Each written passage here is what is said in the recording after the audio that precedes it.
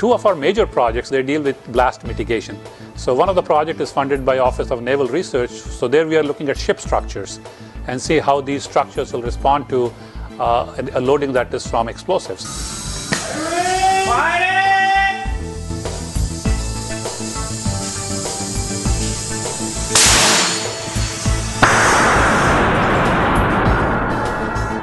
It's important for us to understand the physical mechanisms of damage that occur in these materials when they are subjected to rapid loadings. Nobody knows how these materials will perform under drastic loadings.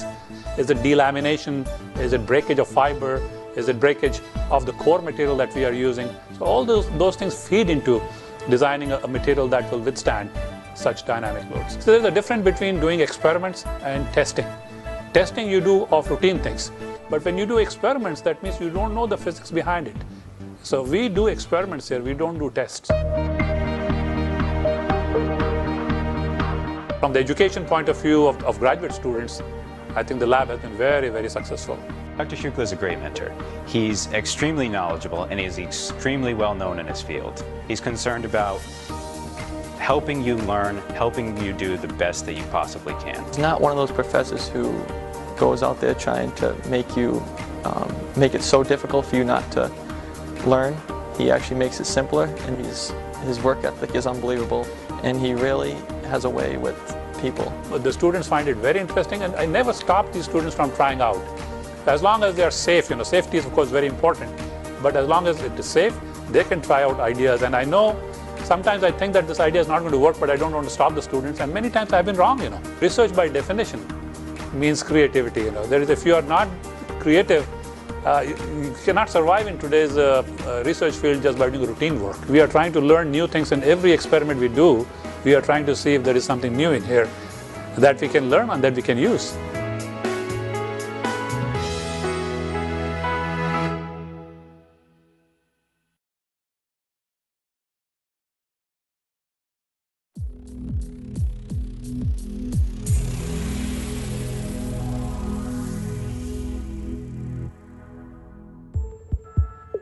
We do experiments in the lab. We don't do tests. In most of the work that we do, we don't know beforehand what the outcome will be. Firing! Firing!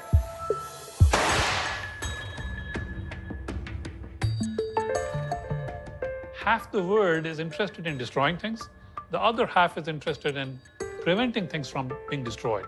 We are doing an experiment from explosives or blast or underwater implosions or crashes. So you're trying to figure out why things explode and try to prevent them in the future? Yes. Why things explode, how much energy is released when they explode. If there's a neighboring structure, will that structure be strong enough to sustain this kind of an implosion? Our interest primarily is to see if we can prevent from things getting damaged or destroyed. And all these events that we're talking about, they happen in microseconds. So you're talking about millionth of a second. There is need to know how structures respond under such severe conditions, more so now than it was before. For example, if there is a ballistic event, somebody shoots at a soldier and the soldier is wearing a vest, how will that vest react? From the Homeland Security point of view, if there is an explosion. Pipelines is another example. Submarines, another example. We are doing some work for the Air Force right now that deals with hypersonic flights.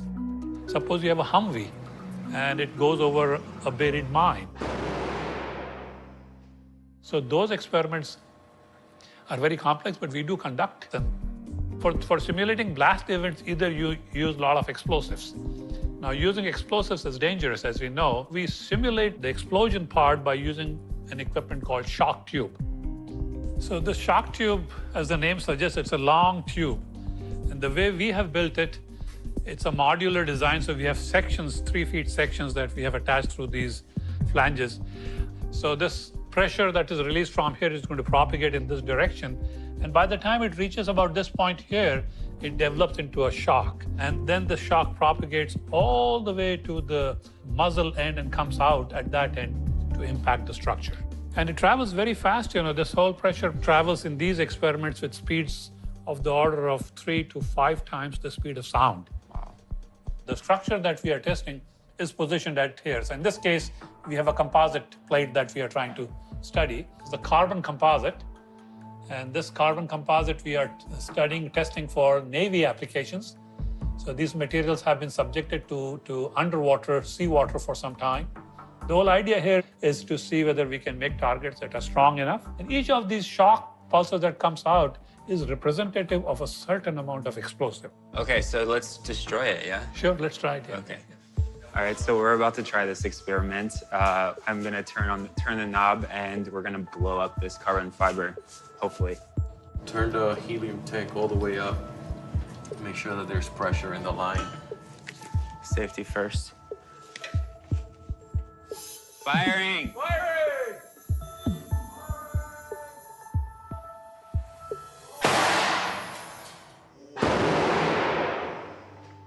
We successfully cut it in half.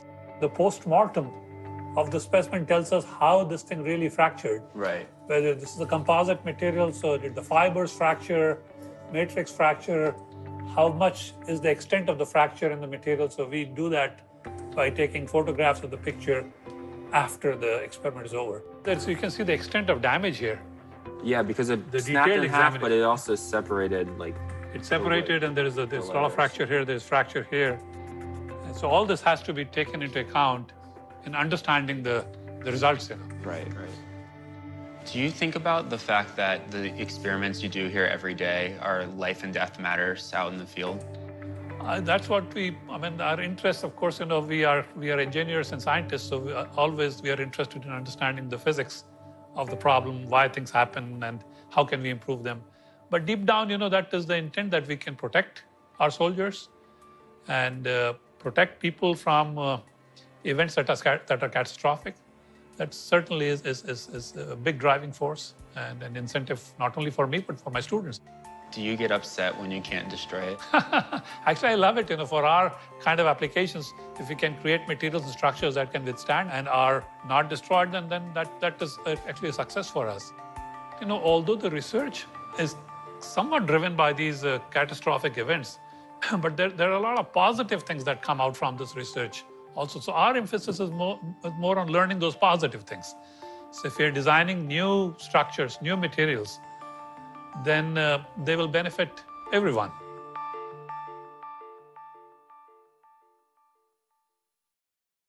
New at 5, exclusive access to a unique laboratory where explosions are an everyday experience. The goal is uncovering materials that can save lives.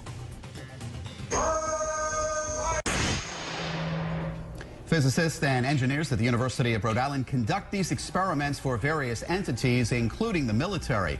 They tell us their work has direct ties to fighting the war on terror. And what they discover can potentially protect soldiers, police, and the rest of us. Walt Buteau is here with a story you'll see only on Eyewitness News. The dynamic photomechanics lab is close to one of a kind, and inside they're conducting potentially life-saving research right in your backyard. The powerful blasts do not involve explosives.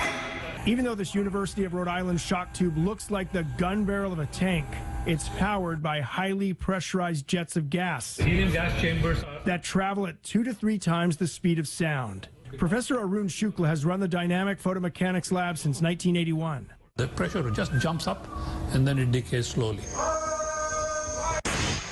But this is the better, safer way of doing experiments rather than using explosives. Various types of modern-day composite materials are ratcheted to a bracket at the end of the tube and then hit with helium compressed at up to 2,000 pounds per square inch.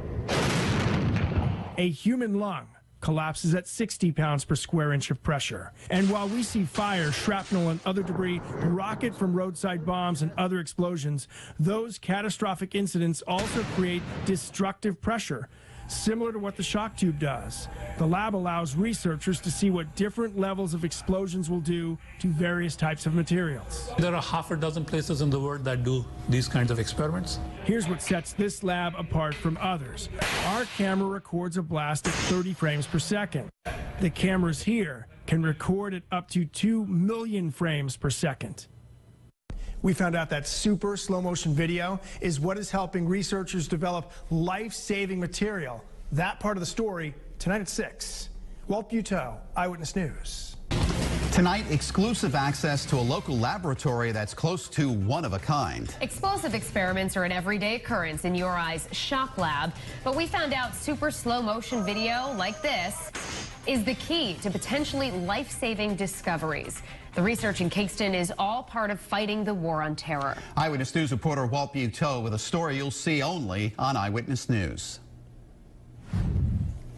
Your cell phone records video at 30 frames per second. In the shock lab, the cameras work at 2 million frames per second.